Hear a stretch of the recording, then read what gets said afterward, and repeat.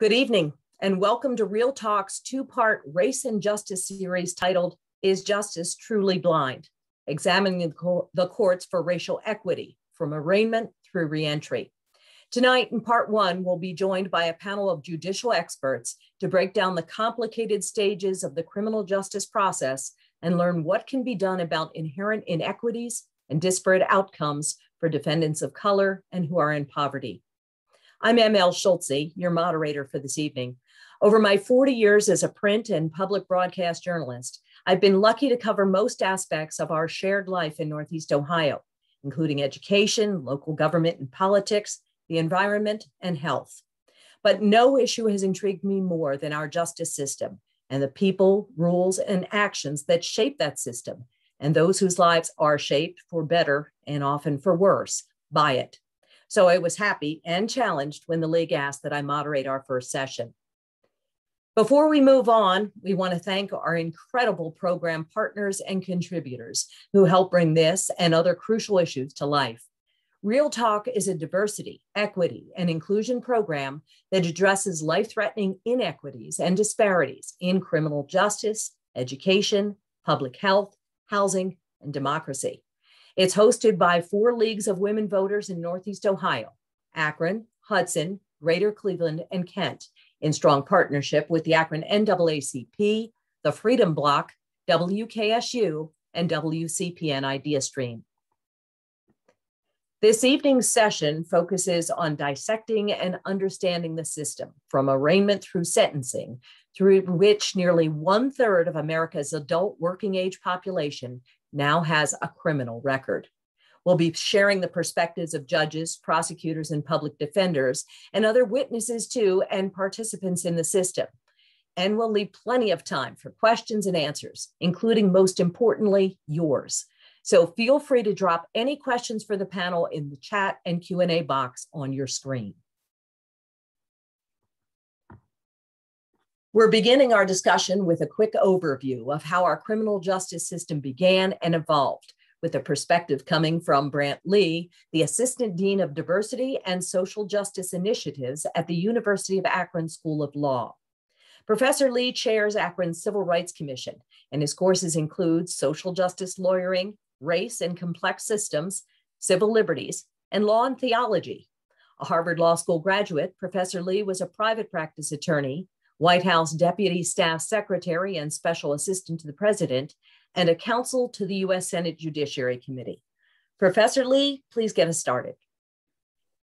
Well, thank you so much for including and inviting me to this important conversation. I want to start by observing that most people, and by that I really mean most non-Black people, right, might see the criminal justice system at face value and only in the present, right? Police officers protect us from criminals. The criminal justice system is there to determine who's guilty, to punish the ones who are, in order to keep us all safe from criminals. And we don't have much of a sense of the history. I mean, presumably, right, police practices, court practices have evolved over the years, like everything else, but we assume that that has basically served the same function, right, all along. And the history doesn't seem particularly relevant to discussions about whether today, right, in a particular instance, the system was unfair, maybe to a particular individual. We're looking for evidence about what went wrong in each individual case. And we might not have had any personal bad experience sort of among ourselves or our loved ones to tell us any different, right? But like a lot of things, different people have different perspectives on that. And it falls along racial lines. So I'm going to focus on some of the history, but I also want to close with a little bit about the role of ideology and implicit bias in setting up this whole system. I'm going to go all the way back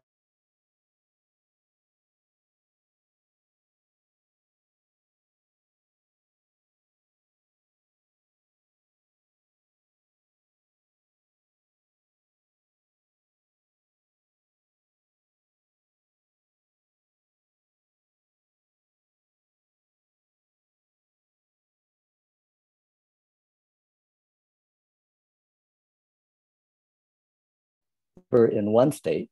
So we're talking here about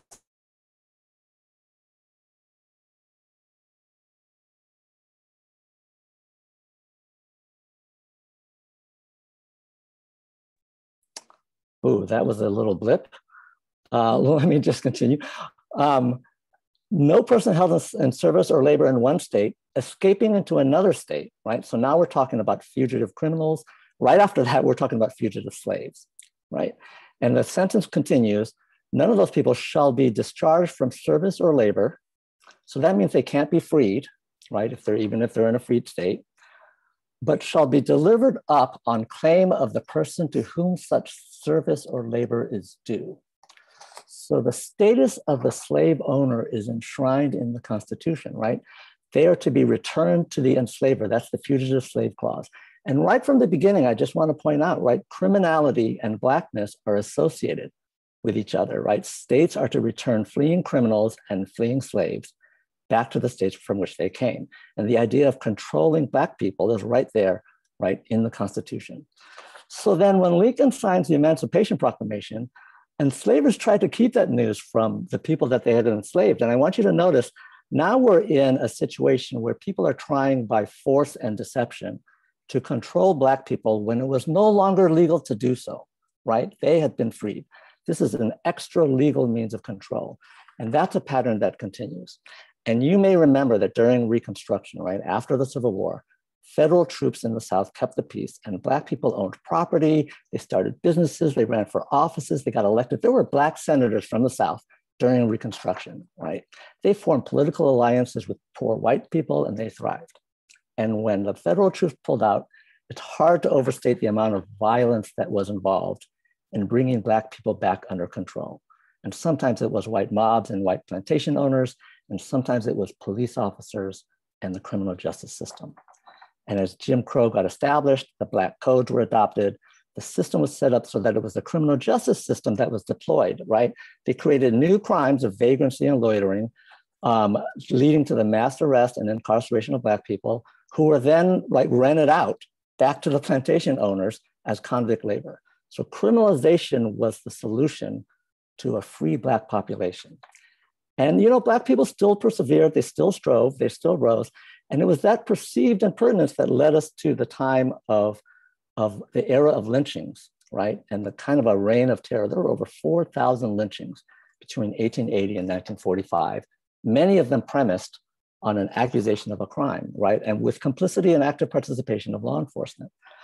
And so I'm gonna like speed through this, right? We're moving forward in time.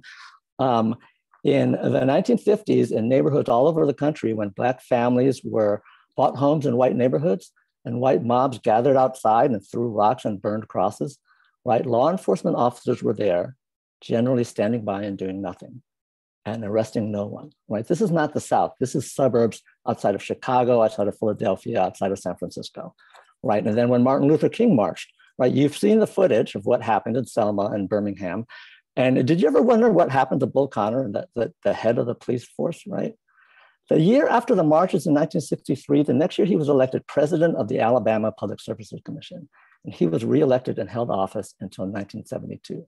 I have a lot more anecdotes, but I'd like to skip ahead. In the Bryan Stevenson movie, Just Mercy, right, that tells the story of a man who was unjustly on death row, who was first arrested by a sheriff in 1987. The false murder conviction was defended by that sheriff. That sheriff was continually reelected until 2018, right? So I want to affirm that, you know, police departments and prosecutors and judges today have changed. But I would just want to point out that it's not hard to see why somebody whose family or community has experienced pieces of all of this, has heard the stories passed down, right? The family lore includes parts of this. That person might feel differently, right? And instead of presuming change, you might want to know, well, actually, when did that happen, right? And what exactly changed, right? The last two things I want to say. Ideology is a piece of this, right? We shifted sometime in the 1990s towards a really tough on crime, low on rehabilitation sort of theory about how the criminal justice works. That is a big piece of this. And secondly, finally, about implicit bias. Implicit biases or implicit associations, they're just mental connections, right? I say peanut butter, you say, I bet a fair number of you thought jelly, right? It's just because they go together. So I say Black man and you say Well, the word athlete or poor or thug might have occurred to you more quickly than, say, engineer or elegant or victim, right? And let me just give you one example about, because, implicit bias can affect teachers, police, prosecutors, juries, judges, everybody along the way. I'm just going to give you one example about how unconscious this is, right? They did a study with jurors, and they showed them a picture of a suspect wearing a ski mask, but you could see his bare arm, and they manipulated the photo so that the skin could be darker or lighter. And they showed them all this other evidence that was designed to present sort of an ambiguous situation. And they were asked to give the case a score on the scale of 1 to 100, with 100 being definitely guilty.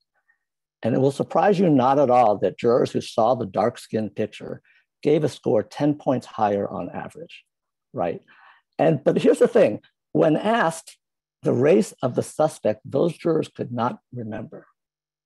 They did not even know or remember what race, what the race of the suspect was.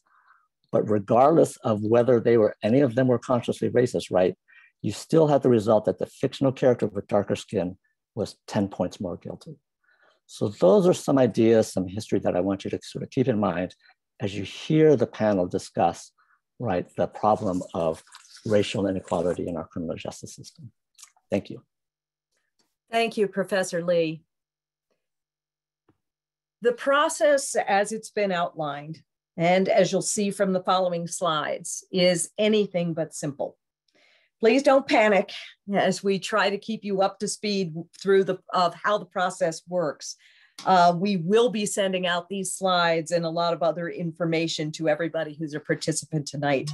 But as much as anything, we think these slides make the point that a complex system, and Professor Lee, complex systems and race is the very definition of the courts.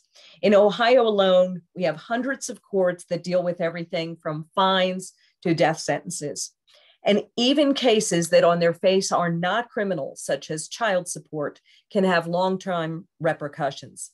In the past 2 decades, some of these courts have developed special dockets such as veterans and drug courts, but the overall structure of the courts has remained much the same for the last 100 years. As complex as the system itself seems, with all of the county level and municipal level and mayor's courts up to the US Supreme Court, it may pale next to this next slide. The path of someone facing criminal justice and the path that they'll be following from beginning to end and actually beyond. In general terms, felonies go to common pleas courts, misdemeanors go to municipal courts, but there's no simple flow chart after that. And some of the key decisions that are made early in the process, from the charging choices of police officers to the decisions to plead guilty or no contest, can largely dictate the outcomes of every other step along the way. All of this has a huge impact. The impact of these cases is massive throughout our society, especially for people of color. Nationally, the US has 5% of the world's population, yet a quarter of its prison population. And Ohio has one of the highest prisoner counts in the country. Nearly half of the people imprisoned here are Black, more than 3 times the percentage of Ohio's population that is African American. Black people are much more likely to be charged with felonies, remain in jail before trial, and be imprisoned after conviction. So what we've done is we've turned to this panel to help us demystify the process and to understand the impact of developments ranging from mandatory sentencing to bail reform on the courts as they are today. Joining us are retired Cleveland Municipal Judge Ronald Aldrine, Summit County Community Outreach Prosecutor Tanya Niemer, Cuyahoga County Chief Public Defender Cullen Sweeney, Franklin County Common Pleas Administrative Judge Stephen McIntosh, and Akron Municipal Judge David Hamilton. We also want to thank Cuyahoga County Common Pleas Judge Cassandra Collier-Williams, who was an early planner for this project, but is unable to attend. Together, this panel tonight will bring us a range of experience, perspectives, and roles with the courts, and with their own evolution within the courts. They'll outline processes, philosophies, practices, and alternatives, as well as how the courts have adapted to everything from bail to plea bargains to the racial inequities revealed by both the statistics and the human stories of those who go through the system. Again, a reminder, we will have a Q&A after the presentations, and we welcome your input via the chat and Q&A functions on Zoom. You can put your questions in there at any time. We'll begin with Judge Adrian, who will walk us through the first steps for many in the criminal courts, arraignment and bail. A lifelong resident of Northeast Ohio, the judge was a prosecutor, private attorney, and senior staff member to the U.S. House Select Committee on Assassinations before being elected to 6 consecutive terms, that's 36 years, to the Cleveland Municipal Court bench. He was presiding judge of the court until his retirement in 2018 and is a recipient of the Freedom Fund Award from the Cleveland branch of the NAACP and the Ohio State Bar Association's Ohio Bar Medal and the Thomas J. Moyer Award for Judicial Excellence. Welcome, Judge. Thank you, and I appreciate it. I think my job this evening is to really just give everybody a quick thumbnail sketch of the entry level into the criminal justice system. Frequently, people talk about those who get arrested and charged ending up in the belly of the beast. But what they don't talk about is the mouth of the beast and how folks end up getting caught up in the first instance. In frequent matters, people find themselves caught into the criminal justice system through minuscule kinds of matters. Once you get yourself a number of any sort, type, or description, it just almost guarantees that there's a high probability that you're going to get another number and another number and another number. In communities of color, there are areas that are designated, unfortunately, and quite frequently as quote unquote high crime areas. That's been going on for many years, maybe 40, 50, or 60 years that those kinds of designations have taken place. The interesting thing about it is that at one point in time, there was a concern within Black communities about the amount of crime and request for increased enforcement. In the 1980s and in the early 90s, we began the war on drugs, and I put that in quotes, because those were political decisions that were made. Initially, they were made by people who were in the Republican Party as a way to garner new people to their point of view. But ultimately, that point of view was also adopted by the Democratic Party, and both parties tried to one-up each other in order to make it harder and harder for folks who did get caught up in the criminal justice system to find a way out. It also was racialized because the areas where individuals were caught up, these open air markets, apparently were places where individuals could easily be found, rounded up, and put in jail. Once an individual goes into the system by way of arrest, there is a process by which they're handled. There are two things that happen initially. There's an initial appearance, and there is an arraignment. An initial appearance is usually where a court makes a decision about bail as to whether or not a person should be released pending the outcome of their case.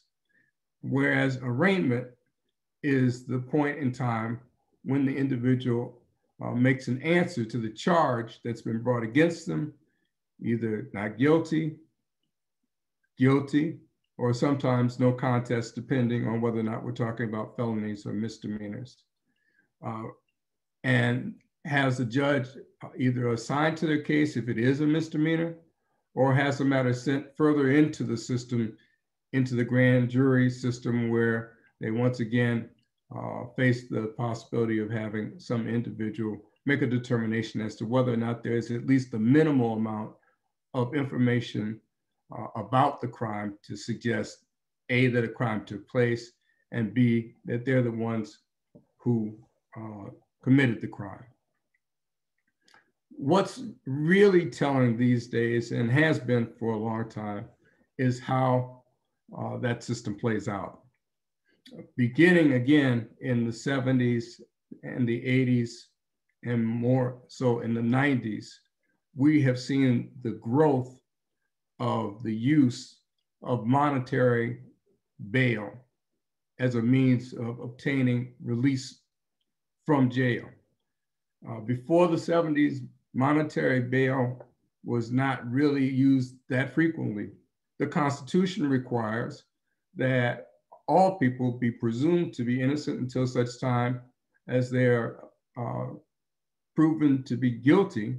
And as a result, that means that they should be able to be at liberty until such time as it's proven that they should be incarcerated. That's not the way that it works when monetary bond comes into play. What monetary bond has effectively done over a period of time is criminalize poverty, because the majority of people who are kept in jail are there because of the fact that they are unable to make the bond, not because they're guilty of the offense that's been charged. As a matter of fact, of the some 720,000 Americans on any given day who were incarcerated, more than half of those individuals are being held pre-trial. Some studies that have been done in places like New York have found that individuals are held in jail for prolonged periods of time because of their inability to post even a $500 bail.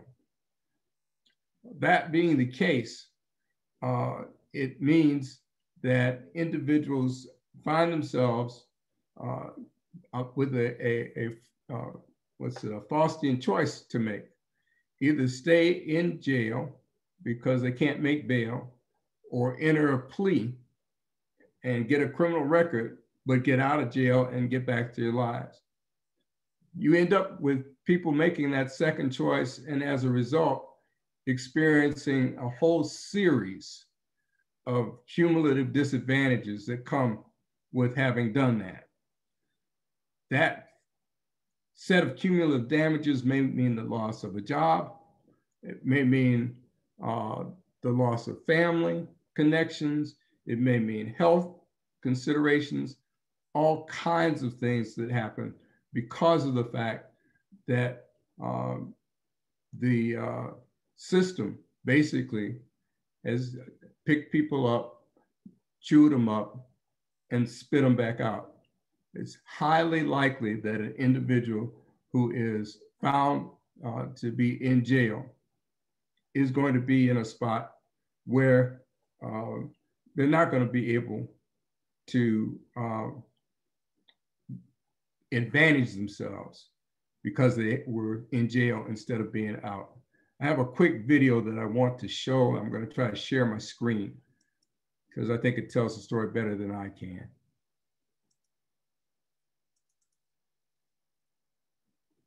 Let's see.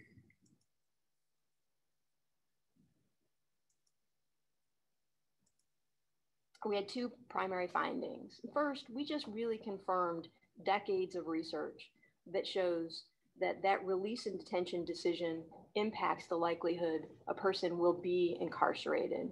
In this particular study, again, when controlling for all relevant factors, detained defendants were over 4 times more likely to be sentenced to jail and over 3 times more likely to be sentenced to prison than similarly situated defendants who were able to secure their release pretrial. The second finding also confirmed, again, decades of research that shows that sentences to incarceration are longer for defendants who aren't able to secure their release pretrial, 2 to 3 times longer to jail and prison, respectively. But interestingly, with this study, there was a unique component, which is we looked at the length of period of pretrial incarceration for defendants who were released. So here, release or detention is not an all or nothing proposition, right? Sometimes it takes time for a defendant to be released. It can take days, it can take weeks, sometimes it can take months. So with this study, what we did was we looked at, for people who were released, did it matter how long it took them to secure their release? And the answer was a resounding yes.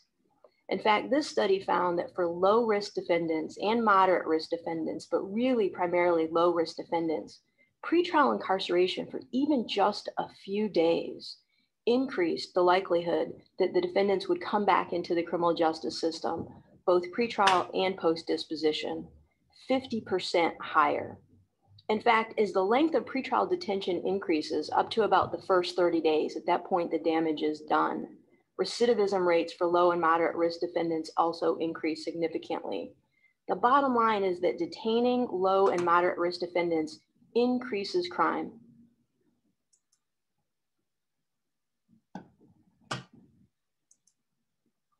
Unfortunately, the majority of people who experience that problem happen to be people who live in minority communities.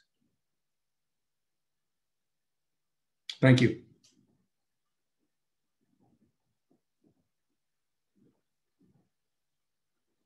Thank you, Judge.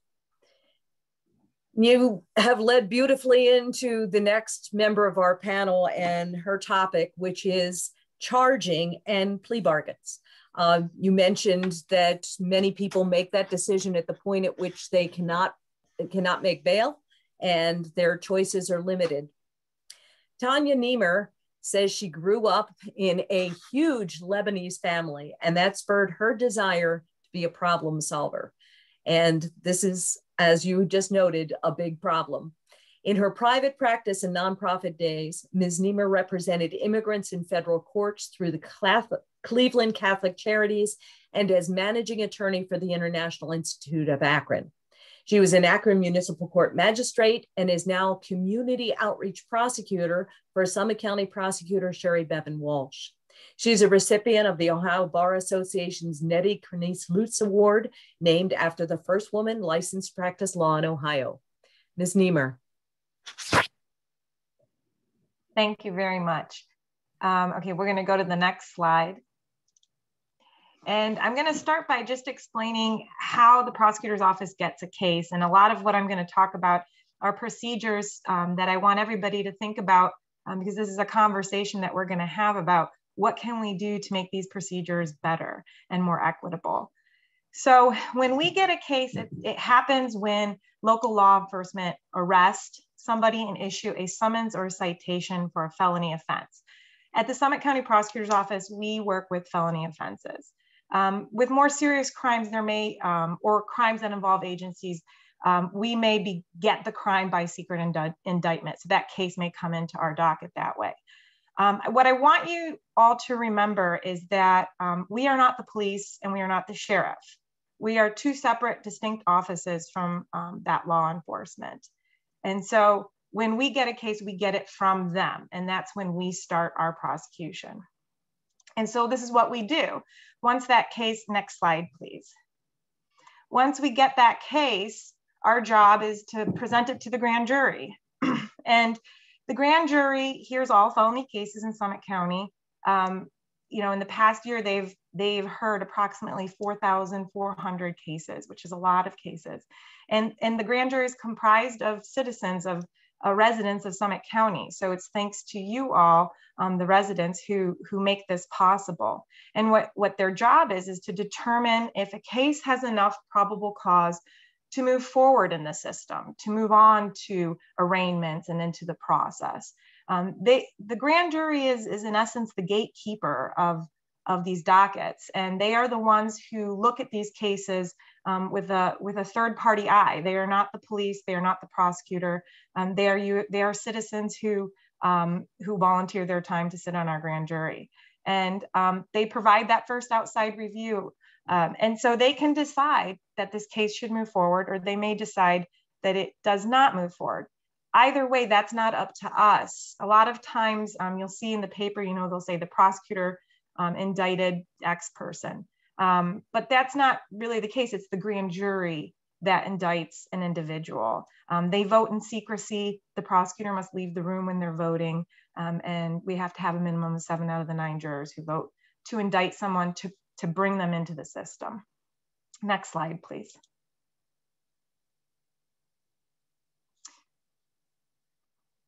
Okay, yes. So what I wanted to share with you were some stats, because while I told you that, our job is to give these cases to the grand jury and let them be the gatekeepers and decide what should go forward, it still doesn't mean that once we get a case from a police department or the sheriff's office that we are just going to kick it to the grand jury. There are some times where we screen these cases. So if we see that there's a case that doesn't have sufficient evidence to fall under the grounds of a felony, we will, either remand it to the municipal court for a misdemeanor. We've dismissed cases like that. So I put up some stats from our 2019, and I picked 2019 because that's like our last real year. 20 and 21, our cases were significantly reduced. So I thought that 2019 would be a good indication of what will be normal, and I'm guessing what we're going to start seeing again in 2022. So you'll see these numbers, and I'm not going to review all of them, but I'm going to tell you, you'll see the reasons why we reject a case or when we're screening it. Sometimes, we'll see a case and it just doesn't meet the standards, or we need more information. And sometimes the grand jury will say, no, this is not, this doesn't meet the standard for a felony. And so we're going to no-bill it. That's what they call it. They no-bill it. So they will not let it move forward into the system. I wanted to note that in 2019, we had 4,667 cases. Those were that were presented to our office that we screened and or presented to the grand jury. 3,390 cases were indicted and fully prosecuted, which means that 27.3% of our cases were screened out or dismissed by us or the grand jury. And I thought that that was interesting to note, because as I said, it doesn't mean that once a police officer has a case and they give it to us, it doesn't mean it automatically goes to the grand jury. There are some cases that we just can't present because of the information that was provided. Next slide. So Judge Adrian talked about arraignments, and I want to move on into pretrial. So after a grand jury gets a case and they decide that this needs to move into the system, that case moves into arraignment, and that is when a judge will determine if a bond is set or not. What happens after that, once a bond is set, and Judge Adrian did a really good job of going through that and the inequities that happen in that, what happens if somebody is still in the system, they're going to go to a pretrial with an assigned judge. So the court will assign a judge to that case. And then what happens is after that, once a pretrial is set, discovery gets exchanged between the plaintiff and the prosecutor, the prosecutor and the defendant. Just by discovery, I mean all the information on the case. We have web, our cameras, any of our video recordings, documents, paperwork, any evidence that we have, we submit, and we must submit to the defense, and vice versa. And that time, that discovery is exactly what it is. It's the time for the attorneys to discover what this case is about, to know what the defenses are, to know what are the strengths, what are the weaknesses. And then at that point, once both parties have reviewed the discovery, they can then go on to the negotiation process. And during that process, there are a few things that become options for negotiations. And that goes into diversion, another program that's called intervention in lieu of conviction, which is similar to diversion. I will use the abbreviation IILC, although I'm not a big fan of abbreviations. And then we also have specialty courts. And then there's also the option of prison and probation. And, you know, the concern for the prosecutor's office is to make sure that our community is safe. So when there are cases that an individual would be eligible for diversion in IILC and the specialty courts, we are more than happy to put individuals into that program. We want to see that rehabilitation. We want to see our community move forward in that way. But there are also situations where you have repeat offenders and serious crimes that are occurring that we have to keep protecting our community. And sometimes prison is the option. So I wanted you to take a look at our negotiations, and that's basically what we have in our pocket to work with our defense attorneys and our defendants and our court to come to a solution. Next slide, please. So our office is in charge of diversion. It's the only program in this negotiation that I've talked about where we have some control over whether or not this can happen. And that is statutorily given to us. And it's an option. Not all prosecutors' offices are required to have a diversion program. Sherry Bevan Walsh, our county prosecutor, has decided to do that, and she's been doing that for 20 years. And this program, like I said, is statutorily run, so we have to comply with the statute. But these are the parameters of how an individual qualifies for diversion. Again, we're looking at low-level felonies, you know, felony of the 4th degree, felony of the 5th degree. We also are looking at non-violent crimes. You know, as I said before, when we have violent offenders, that is something we take very seriously. And when it comes to negotiations, it becomes a lot more difficult to negotiate something like a diversion, because you wouldn't qualify for that because of the seriousness of your crime. Our diversion program does not relate to any drug-related crimes. And you'll see why, because there's another program that works with, that's the IILC, that works with drug-related crimes. And then the other requirement for our diversion program is that that individual had no felony convictions previously. Next slide, please. So we are now looking at our screening of our diversionary programs. And I gave the 2020 numbers on this one. This kind of gives you the stats of how many cases were referred to us. So we talked about having 4,000 cases before. We had 44 people referred from the prosecutor's office, defense attorneys. Everybody works together to determine if the defendant is eligible for diversion. So from between the judge, the prosecutor, and the defendant, we looked at whether or not this person was eligible, and 44 people were referred by the court, and then only 27 were accepted. Again, like I said, it's statutorily governed. We do look at, you know, options and ways to get somebody approved for diversion, but they have to meet that criteria. Again, we don't want the serious offenders in this program, because what happens if they get accepted and they complete the requirements, and those requirements are to do, you know, some sort of program relating to the crime that they were charged with. If they complete this, then their case is dismissed. It's sealed from the record in that sense. So it's as though they never had the case. So it's really something that you can earn, and it's really great for your record, because you no longer have one if you do comply with the requirements for diversion. Okay, next slide, please. The other program is intervention in lieu of conviction, and it is exactly like diversion in the sense you enter a guilty plea. If you complete the program and all of what is required of you, then your case can be sealed. So that goes to individuals who have drug, alcohol, or mental illness.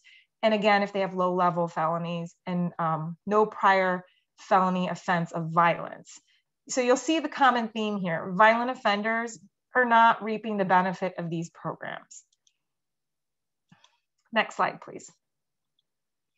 The other programs that are available are specialized dockets. They're not as forgiving in terms of, you know, getting your record sealed like IILC and diversion are, but they are really focused on treatment. And so the judges are in charge of these programs. They are the ones who can carry the stats for them. They're the ones who would control what program the individual has to go through in order to complete. So our court in Summit County has a few specialized dockets. We have Turning Point, which is deals with alcohol and abuse and addiction issues. We have Valor Court for our veterans. We have Domestic Violence Court for individuals. And that is high-risk offenders who have domestic violence charges against them. And then we also have Hope Court for individuals who have mental health issues. And you're gonna see here, some of these courts actually do work with individuals with felony 3s conviction, so felony 3 charges. So that's a little bit higher than what we've worked with for diversion or IILC. And then our next slide. In our office, we look, and I talked a lot about the process of what is going on here, because I wanted you all to see, what we have to work with here. And you'll see that in the beginning, we get this case from an officer. So if there are any issues in terms of race and so forth, and equities, we wouldn't see that until it comes to our desk, and we wouldn't know what went into that charge originally. And then when we get to the court, we're limited. We're not in charge of the specialized dockets in those sense. But when everybody works together, that's when the solutions can be had. And one person or one entity can't do that in a silo. I will say from our office, we've been working with diversity, equity, and inclusion. We actually, over a year ago, had started a committee for the ambassadors of equity and social justice. Our committee is focused on actually assessing the system, just like we're doing here today, looking at what the inequities are and seeing what we can do and who we can work with to help address these inequities. We meet every other week. There's 12 of us, and these 12 individuals are a very diverse group. They're diverse in their position in our office between support staff, victims advocates, attorneys, and they're also diverse in their race and ethnicity and gender. And so we really appreciate this committee, and they're doing a lot of great work in our office, not just working with the community, but within our office, working on trainings. We do a lot of trainings. We have been for years in terms of bias, which Professor Lee had talked about.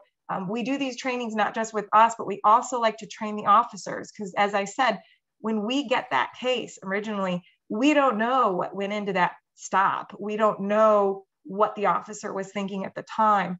We have the police report, we have the evidence, but we don't know what those internal biases were. So that is something we try to do. We train the officers, and we also train our own staff.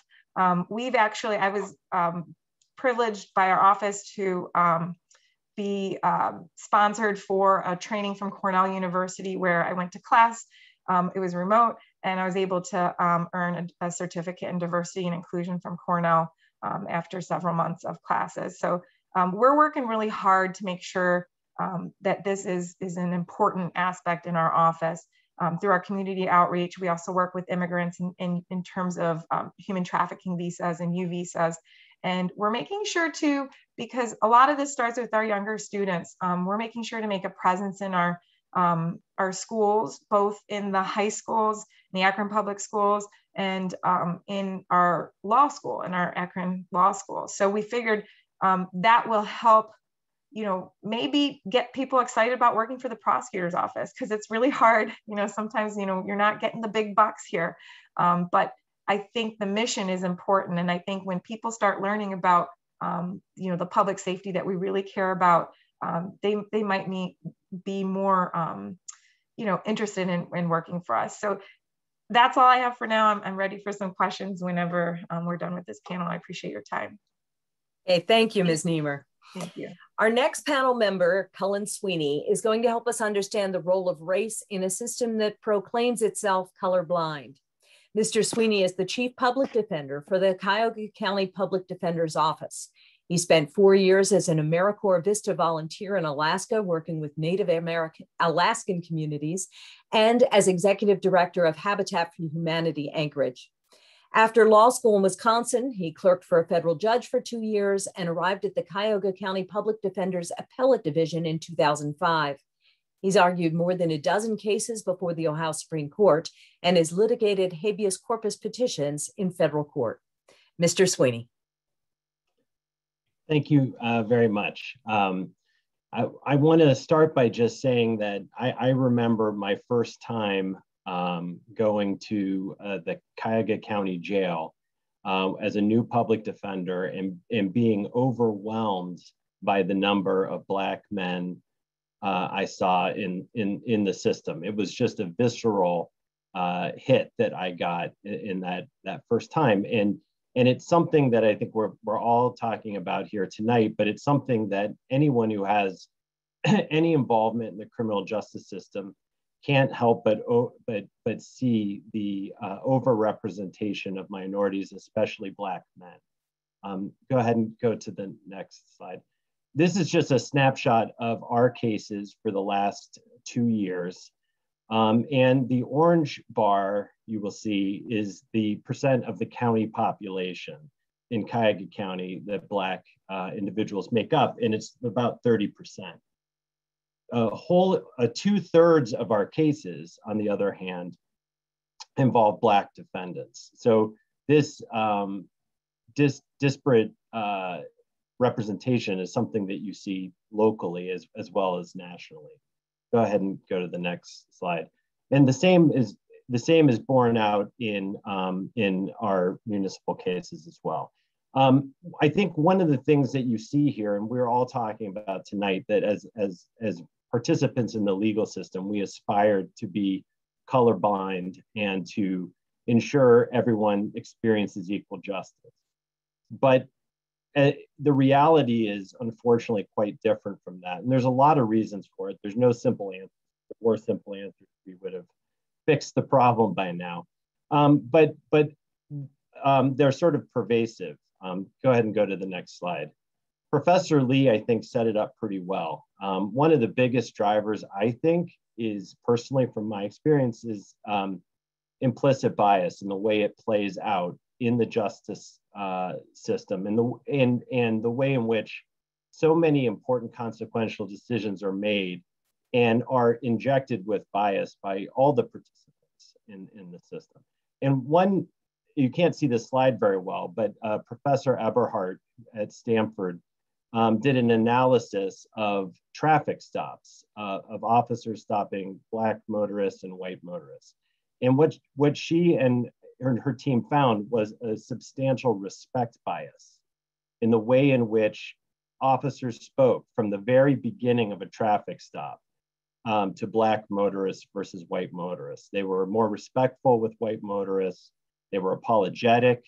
They expressed concern, whereas the approach was very different with Black motorists. More often were they ordered out of the car? Was it a confrontational setting? And this is just the very tip of the, your entree into the criminal justice system. Go ahead to the next slide. So one of the things I wanted to emphasize is, well, why is implicit bias so important? Well, it's because there are so many consequential decisions that the justice system actors make throughout the process. So I just listed a few here. These are all things that a police officer or officers decide throughout the process. What communities do they target for enforcement? Who do they stop? Who do they handcuff? There are a lot of studies that show that Black individuals are far more likely to be handcuffed, even when they're not eventually arrested, than white individuals. Who do they interrogate? Who do they arrest? All of these things change the nature of what happens, the trajectory of the individual in the criminal justice system. Go ahead. And so what does it mean as a practical matter? It means, and there are so many studies out there. I was trying to come up with, condense these, but it's really impossible. That Black men are stopped more frequently, they are searched more frequently, and they are arrested more frequently. And one of the most compelling studies was done in Ferguson, Missouri, where it demonstrated that Black individuals were twice as likely to be subjected to searches but 26% less likely to be found with contraband. That same sort of reality was borne out in studies of the stop and frisk program in New York. Recent studies in Chicago actually showed that Black motorists were 4 times as likely to be stopped. So this is sort of so when we see at the end point more Black individuals in the system, we also see at the earlier stages in the proceeding why that's happening, because they're more likely to be targeted throughout the process. Go ahead. Now, I also just want to highlight the amount, and the prosecutor just mentioned some of the decisions that they make. They also have a host of discretionary decisions to make. Whether to bring charges, she talked about keeping the case as a misdemeanor or possibly dismissing the charges. These are all discretionary decisions, whether to prosecute a child as an adult, whether to seek a high bond and potentially keep the person in during pretrial detention, when to offer a plea bargain, how far to reduce the charges. All these things so there's an incredible number of consequential decisions that individual prosecutor makes. Go ahead. And Judge Adrian touched on this, so I don't want to spend too much time on this, but I do think it's incredibly important. You cannot understate the impact of pretrial detention. And this is a particularly a disadvantage for Black defendants because they're incarcerated pretrial at far higher rates than their white the white comparison defendants. And what that means is because pretrial detention increases the likelihood of conviction, increases the likelihood of longer prison sentences, and as Judge Adrian pointed out, by 3 to 4 times as long, it means that we see more Black individuals in jail and in prison. Go ahead. And this graphic is one that I find particularly troubling. If you were born in 2001, 1 out of every 3 Black men can expect to serve time in prison, whereas 1 out of 17 white men. And I think that kind of just amplifies the disparities. Go ahead. And we already talked about this, but that disparity plays out both at the local level and in the state of Ohio. Black individuals are incarcerated at a rate of over 5 times that of white individuals in the state of Ohio. Go ahead to the next slide. So, what are some things that can be done to improve the system? That's one of the things that we were tasked with talking about. I didn't want to be totally negative, but a few things that I think really important that are in the works. One is reforming the bail system. And I'm honored to be on this panel with Judge Adrian. I know it's something that's near and dear to his heart that he started in Cleveland Municipal Court during his time there. But there's a Senate bill and a House bill that's bipartisan that was introduced in this legislative session that will functionally get rid of monetary bail for most offenses. And it doesn't mean that individuals accused of really serious crimes and who are a danger to the community will necessarily get out. It would just require prosecutors to have detention hearings. One other thing I just want to highlight, I mean, there's a lot of things that can be done to improve, but that is the use of things like the diversion center that was recently started in Cuyahoga County. Prosecutor Nemmer touched on it, which is that treating mental health and substance abuse rather than prosecuting it. I think that's something that would help improve outcomes and addressing the root causes of some of the criminal realities that we see. And then finally, improving transparency and accountability, I think is important both for police interactions. And this is where I think body cameras have really have the potential to have a significant impact, as you can really evaluate what the stop looked like. But also on the back end, in terms of there is no statewide database in which we can assess or look at individual judges or courts proclivities for, are they sentencing poor defendants, Black defendants, longer sentences? And there's a discussion right now with the Ohio Supreme Court to develop a sentencing database that will, number one, be able to identify some of these things, but also will provide a reference point for judges that are trying to figure out what is a fair sentence in the community in which I live, and they can look to comparisons to do that. I think some of these things would help improve our justice system. So thank you for your time. Thank you, Public Defender Sweeney. Up next, helping us understand more about both the municipal and common pleas courts and some new programs the courts are trying to integrate is Franklin County Judge Stephen Lewis McIntosh, who was Columbus's chief prosecutor, a deputy director with the Ohio Secretary of State, and a private attorney before moving on to the common pleas bench in 2007. He's the administrative and drug court judge and chair of the Supreme Court Task Force to examine improvements in Ohio's grand jury system and the Joint Task Force to study the administration of Ohio's death penalty. He's also a member of the Ohio Sentencing Commission. Judge McIntosh.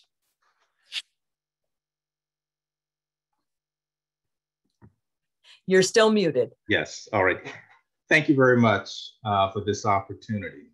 I think I'd like to start kind of where Professor Lee finished in terms of talking about the point in time in the system when it was tough on crime was the sort of the mantra or the expectation within the criminal justice system. In the late 1990s, I was the chief prosecutor for the city of Columbus. And the city attorney and I decided that we wanted to start a diversion program in the municipal court for petty theft offenses. A diversion program existed for felony theft offenses. And so we thought it didn't make sense that a person could commit a felony, be diverted out of the system and get a dismissal. And yet someone in municipal court that picks up a petty theft would end up with a conviction. And so one of the things that I needed to do was get some buy-in from the judges on the court. And so I had an opportunity to go around and talk to all of the judges, and most of them understood what we were doing. But one judge in particular struck me because he said he would not support it because he saw us just coddling people that were committing crimes. But that was the thought of many judges in the system at that time. Then we moved to 2004, which was the first time that I ran for judge in the common pleas court. And talking with all of the political experts that were there to help your campaign, they would tell you that you need to be perceived as being tough on crime. And I kept saying, what does that mean? Being tough on crime, and no one could give me a good explanation, and I was not willing to accept that. Fortunately, the system has moved from that, even though there are some remnants that still exist. But that whole being tough on crime, I say all the time that the vast majority of people that I see in the common pleas court are not criminals. Okay, there are people that have committed crimes. Yes, okay, in the common pleas court, we do have people that have committed serious offenses. Yes, we have murderers, we have rapists, and we have other very serious offenses. But we deal with a large number of low-level offenders as well.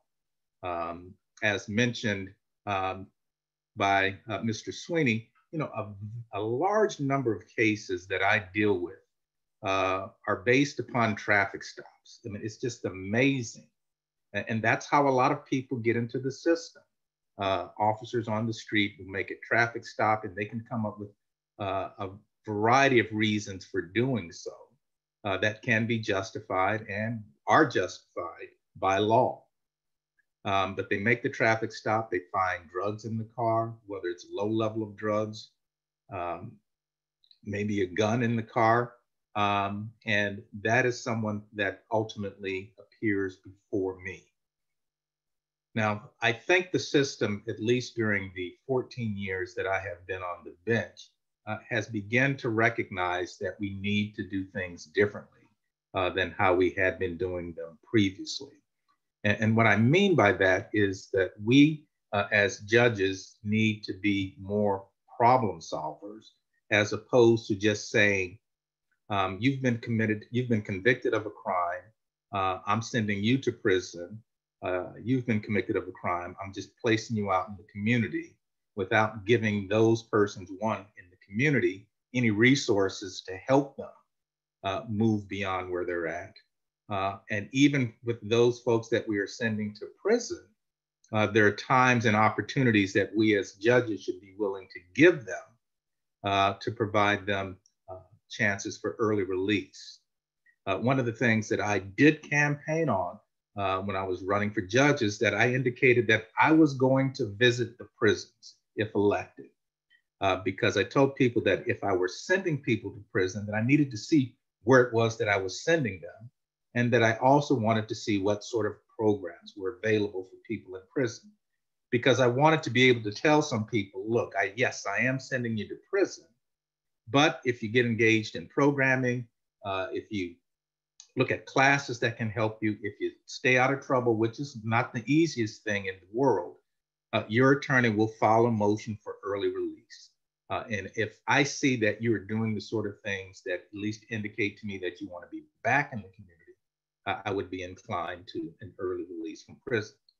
So just because we send someone to the institution doesn't mean that we should just forget them. So I think the court system is trying. We have a long way to go, obviously. But when I say that we are trying, you know, Judge Adrian and I, through the Supreme Court, every year teach new judges things such as procedural fairness, as well as implicit bias, helping them hopefully to recognize that the decisions that they make each and every day should be the best sort of decision that can be made on the information that's provided to them, not because of the colors of the skin of the person that comes in front of them, not because of the social status of the person that comes in front of them, but at least trying to get judges to think about how they go about making these decisions. The decisions that we make are supposed to be made using risk assessment to determine whether someone poses a risk to the community. And a vast majority of the people, what they need more than anything are the tools to be successful, whether that's education, whether that's drug treatment, whether that's, we do a lot of cognitive behavior training through our probation department, which is trying to help people understand why they're making the decisions that they're making. And so I do believe that the system, while we still have a long way to go, is at least recognizing that we need to be more proactive in working with the individuals that are coming through the system, and not just, again, sending them back out in the community without tools or resources to at least have a chance to stay out of the system and not recidivate. There's other things that I can talk about, hopefully if we get to the question part, but the other two things that were mentioned just real quickly, and if I have time later, I will get into a little bit more detail, but I think other ways that the system has recognized that we need to look at ourselves is the grand jury task force that I chaired previously, as well as when we were looking at the death penalty in Ohio. Unfortunately, we could not debate whether we needed the death penalty in Ohio. We only looked at ways to hopefully improve it, and I'll give some more detail about that. But because of time, I'm going to stop. Thank you very much, Judge McIntosh.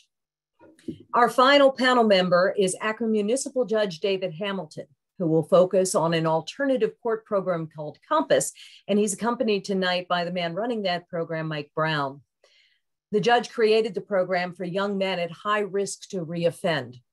Judge Hamilton is an Akron native who was a prosecutor and judicial attorney for Akron Municipal Court and a Summit County Council member, where as chair of the Public Safety Committee, he spearheaded the Summit County Jail Advisory Commission.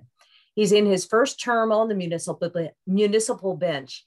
He was a board member of the Victims Assistance Program and currently serves on the boards of Access Point Community Health Centers, the Summit County Land Bank, and First Tee of Greater Akron. Judge Hamilton. Good evening, all. Thank you so much for having myself and Officer Brown here.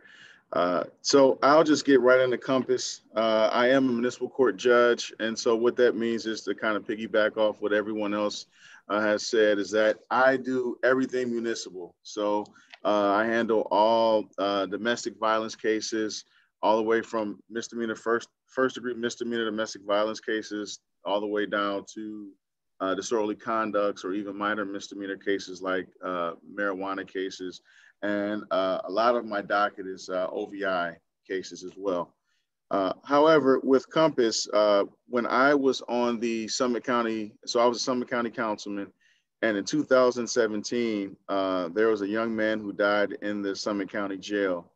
And I spearheaded a committee called the Summit County Jail Advisory Committee. And what we did a lot of research, and we did a lot of research on the jail. And one of the numbers that really stuck out to me was the fact that Black males only make up 7% of the general population here in Summit County. Just 7% of the population here, but they make up over 40% of the population in the Summit County jail right now. So you've got 7% versus 40%. That is a huge disparity. And we're not even talking about the amount of young men in the criminal justice system. We're just talking about at the Summit County jail. So with those statistics, that I kept that in mind, and I had experience as a prosecutor. So before I was a county council person, I was a prosecutor for the city of Akron, actually in municipal court.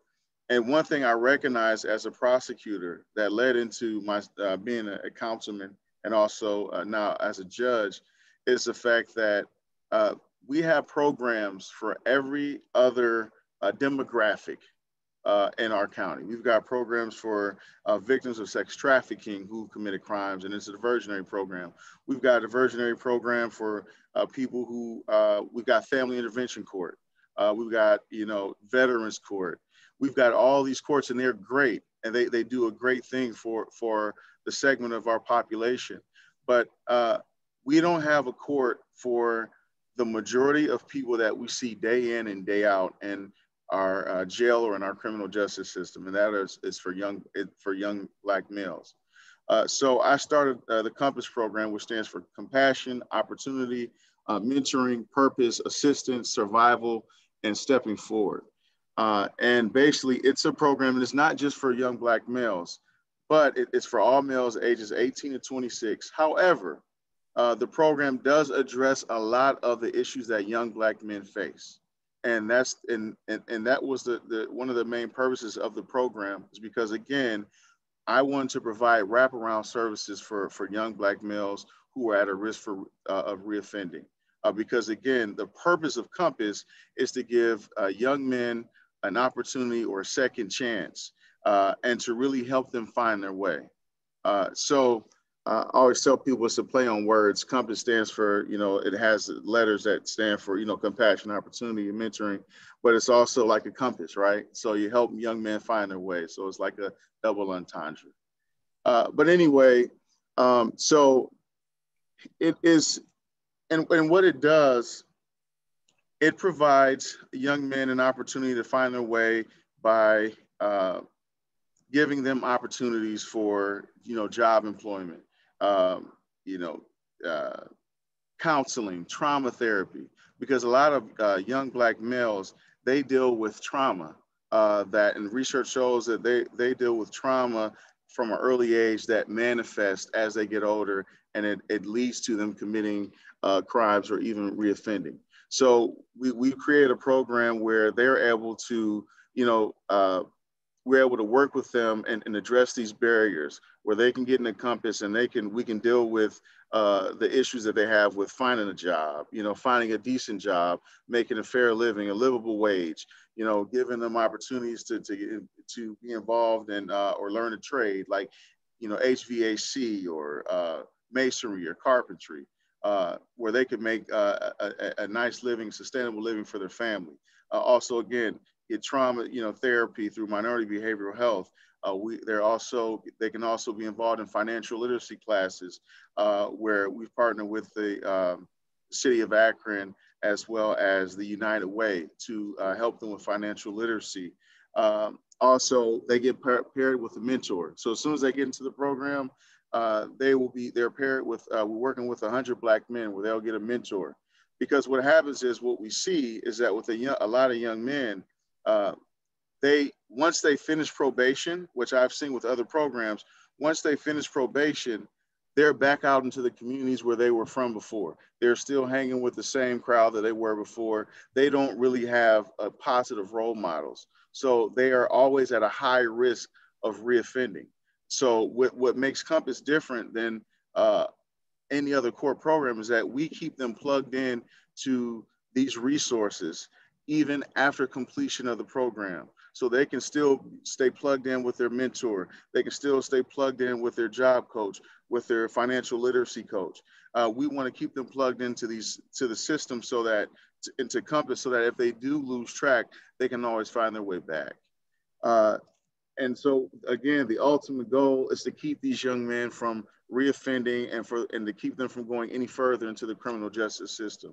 Because what happens is, we're a municipal court. So we don't typically see, a lot of high level or career offenders. We see a lot of first time offenders.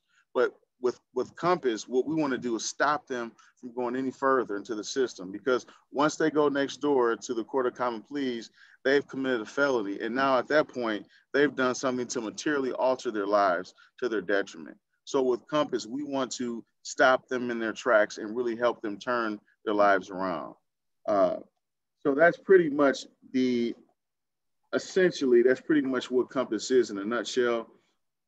And again, it's just to create opportunities and resources for a lot of these men who don't have these resources. And it's a way that if you help someone find a good job, if you help someone, get their education or get their GED or get their license, they will be less likely to reoffend. So really, Compass is about providing resources and information to these young men so that they can lead successful lives. Thank you. Thank you, Judge Hamilton, and to all of our panel members for your insights. We're now down to about 15 minutes for Q&A, and thanks to all of you, we have many more questions than we have time for, but we'll get to as many as we can.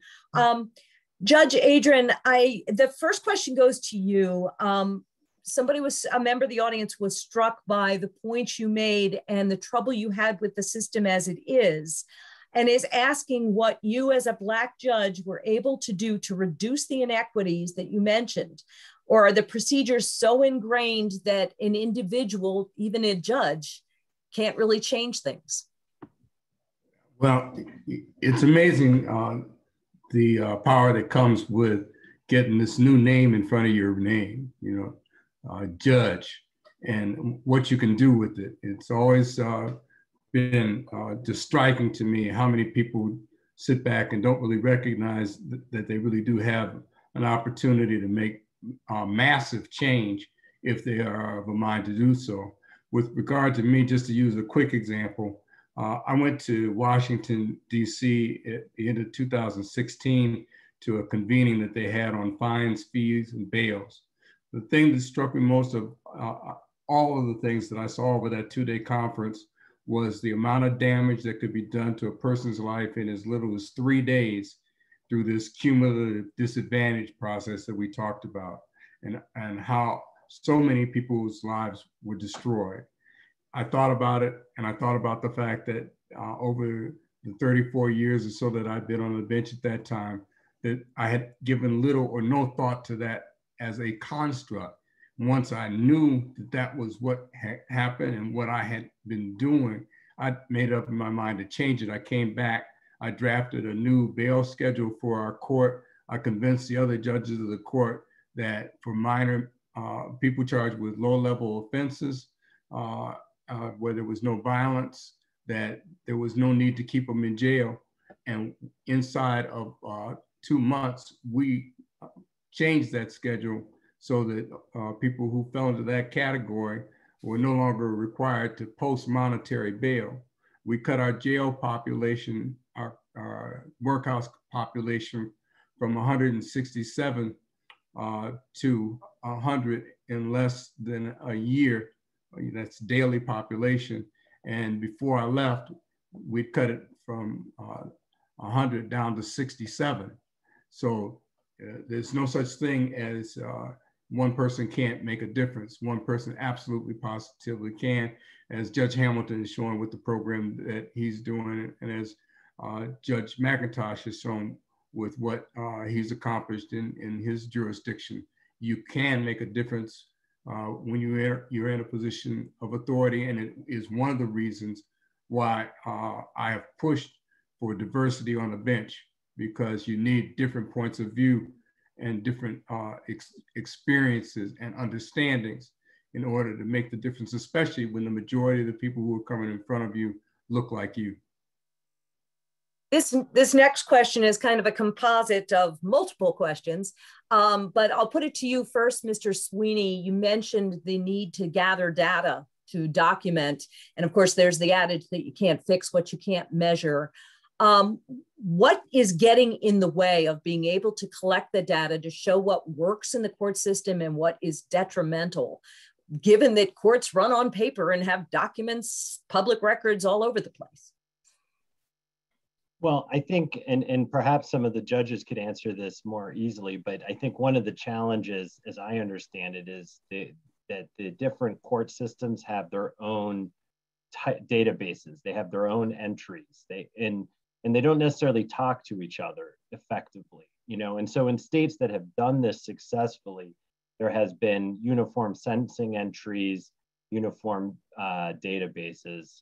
And so I think part of it could be it hasn't been on people's radar, and now I think people are pushing for it a little bit more, particularly Chief Justice O'Connor and Justice Donnelly.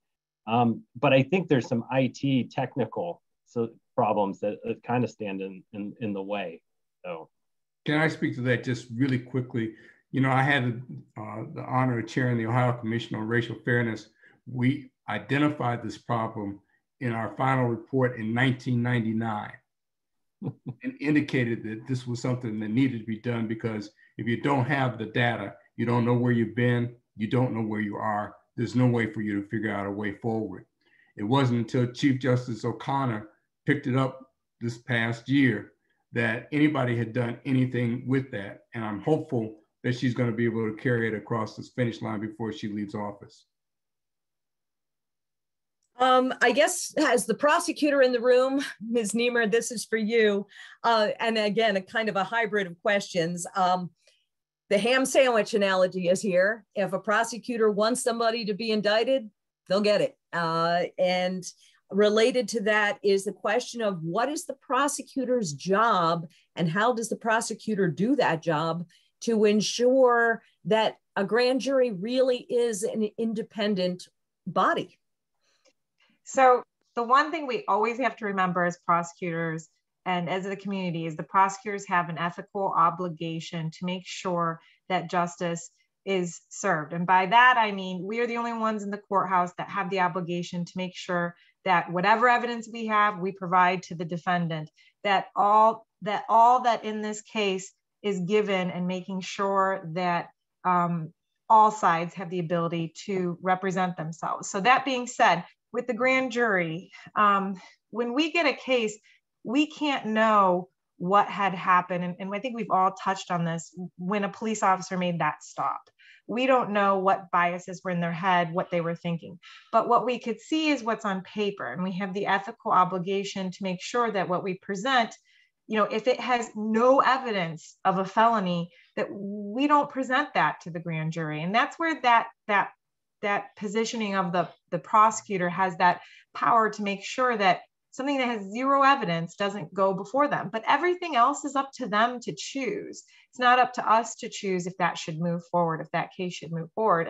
And when it comes to the grand jury, they're picked by random selection of like voter registry by the Court of Common Pleas. So it's these individuals who serve for a few months at a time, and during COVID, a little bit longer than that.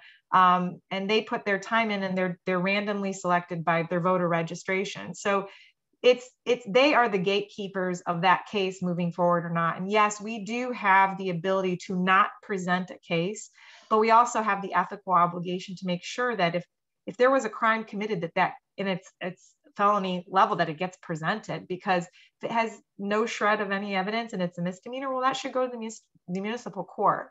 And then if there's any question, you give it to the grand jury and let them to decide, because that's for them to choose. And there's so many times I could say that, we'll present a case thinking for sure this is going to get indicted, and the grand jury doesn't indict. And then there's a case we're like, well, I don't know, we're not sure about this one, and they do indict. So that it's in the hands of our voters, it's in the hands of our citizens to make sure that they take these jobs seriously and they volunteer their time when they're chosen to be grand jurors or jury members. I'll back-to-back a question to you from the audience regarding a Washington Post article yesterday, an expose of the mishandling of Alexis Martin's case as a Black sex-trafficked 15-year-old prosecuted for murder in Akron.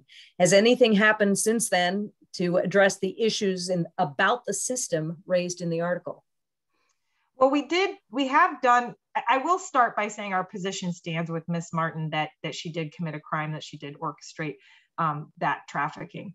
But what I will say after that is there has been a lot of training, the safe harbor training in the juvenile court and in the common pleas court that we initiated in addition to that when this incident occurred, to make sure that our prosecutors understand what is trafficking. We actually also have recently a specialized prosecutor who handles only trafficking cases. We're very much involved with the service providers who help victims of trafficking. In Ms. Martin's case, we don't think that is her position, and will remain on that stance. But for other individuals who are victims of trafficking, we are trained and we are ready to help those victims. And we have the ability to do so, not just by our training or our specialized docket, but by the fact that we work with the service providers who are providing the aid to these victims. Judge Hamilton, as the newest member of the bench, I'm going to put this one to you. Given the historical context provided by Professor Lee, why is there still such an aversion to radically change, dare I say, eradicate the criminal legal system as we know it, and reimagine it something that works for all of us, Black men included? Oh my goodness, that sounds tough. You sure you want to give that to me? Absolutely. Well, I would say because of what we've seen with Trayvon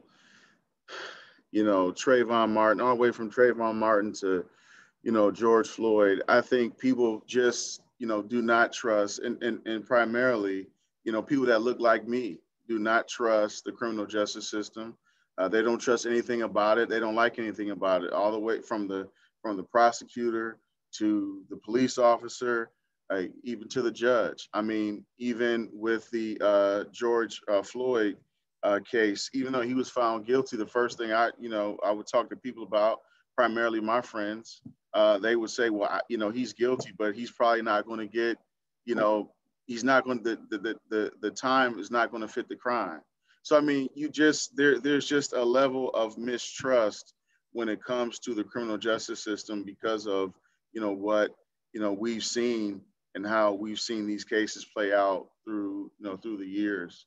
And like, Professor Lee said, from the very beginning, we as, Black people, we were property. We were, then the criminal justice system allowed it or made it okay or made it legal, even from the constitutional standpoint, made it legal for slavery or made it legal or made it easier for people of color to be lynched.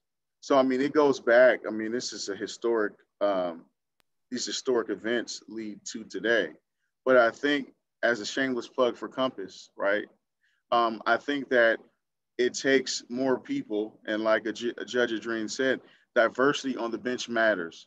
It's very, very important, because you're not just talking about diversity and physical countenance, but you're talking about diversity in thought. And the reason why I was able to even come up with an idea about Compass was because of the neighborhood I came from.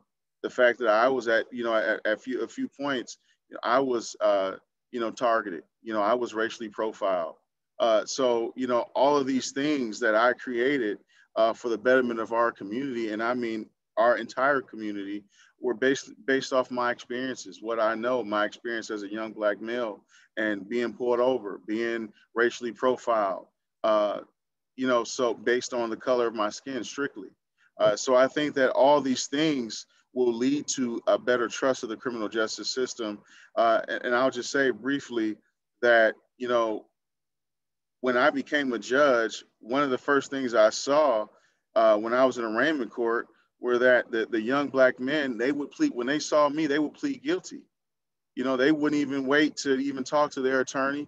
They came to me and said, look, we're going to plead guilty because, we trust you. So they rather skip the line. They rather, instead of talking to their attorney or even the prosecutor, they come to me and just say, we're going to plead guilty, because in their mind, they saw a white prosecutor, a white officer, and a white public defender, but they saw me as a Black judge who looked like them. And so they rather take their chances with me because they felt like they'd have the opportunity to be treated fair. And so diversity on the bench really matters. It matters to our community. And this is the way, we get people to start to trust the system and trust in the process. ML, let me add one more thing there too. Again, the Ohio Commission on Racial Fairness back in 1999, one of its primary findings was there was this huge chasm in the way that the criminal justice system was viewed by people of color as opposed to people who were part of the majority community. People of color distrusted the system, thought that the system was not there to help them. They saw the police as warriors rather than guardians. On the other hand, white people thought that the system was working just fine, that there was nothing wrong with the system, and that the police were their friends. That has not changed over 20 plus years, 30 plus years. I wanted Judge to Matt. piggyback on, I didn't mean to interrupt you, but being in law enforcement, I was a cop for 35 years. And I think one of the things that we're talking about, people going initially into the system, there needs to be a concerted effort to make your police departments more accountable, but also more diverse. The area I worked when I came out of college was primarily one of the areas I grew up in as a kid. And I went, I grew up in one area, but my parents always made sure that I didn't forget where I came from. And so when I came out the academy, I was assigned to work what they called the worst area of the city. To me, it was like going to work and seeing guys I grew up with, some elderly people that steered me in the right direction, people that I knew from my grandparents, or I knew going to church, or I knew through relatives and friends. And even though I knew those people, I didn't perceive them as a threat all the time, where some of my colleagues did. To me, they were just people like me. I didn't perceive them as a threat. And I think one of the biggest problems you have now is when I came out, I was trained primarily by guys, white or Black, but had been exposed to diverse cultures. A lot of these guys have been in the military, they've been in the Vietnam War. The suburbs weren't what they are now. A lot of these guys have went to diverse schools in the city. One of the biggest problems you have now is you got people coming from areas that haven't been around diversity, and they're coming into an area where they're believing a lot of preconceived notions or stereotypes. And then that's when a lot of these problems occur. Judge McIntosh, I'm moving on to some of the diversionary programs that are in place now, and some of the same questions have been applied to them, that they are perceived as working better, at least for people, for white people, than for people of color. Like many other aspects of the court system, the diversion programs are used most by those with the most resources. Can you address that? Well, for anyone that has a specialized docket in Ohio and they are certified by the Supreme Court, we must provide data to the Supreme Court that the people accessing our program reflects our community. So I know that we do that with our drug court in Franklin County. And I believe if we didn't do that, the point that you're making would absolutely be true. And I think one of the reasons that they insist upon that is the fact that many people of color were not given access to the various diversion programs. Again, I hope that's changing because in many situations, it is a prosecutorial decision to agree as to who gets access into the various types of programs. But the fact that courts are looking at alternative ways to deal with the variety of issues, you know, as Judge Hamilton talked about the different types of drug courts, and we have a variety of drug courts in Franklin County as well, provides much more hands-on and one-on-one is the reason why they tend to be a little bit more successful because we're looking at ways to hopefully change people to do things differently than what they've done previously. Okay, thank you. And thanks to all of you. I'm looking at a dozen other questions on my text messages here, as well as the whole group that the panel came up with before this evening even started.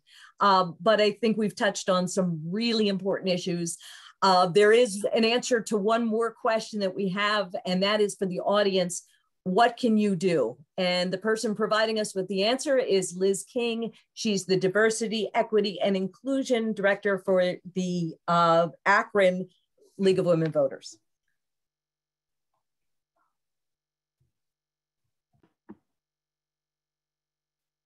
And she's somewhere in the room. Sorry, I was muted there. Thank you, ML. It's been quite an evening, and I hope you all feel that way. You've learned important areas of our criminal justice system and the significant negative impacts on people of color and the poor who enter this system. These disparities include, as you've heard, the inequitable cash bail system. I won't go into statistics because you've heard them earlier of how dire the circumstances are for those who are incarcerated and held in jail before their trials. So now you can take action. You can support House Bill 315, Senate Bill 182 on bail reform, mentioned earlier by Mr. Sweeney. A link is going into the chat box right now. Please don't go on your screen and click because nothing will happen. But it's in the chat box and you can click on that and it will take you to your legislators, both in the House and the Senate, with a message urging them to support these two bills. You can make a difference. Our second take action highlights a major problem in the election of judges in our state. 3 in 5 individuals say they don't know enough about judges and the courts to vote. As mentioned tonight, we want judges who reflect our communities. So Chief Justice O'Connor has spearheaded efforts to provide better educational programs on the courts and the selection of judges.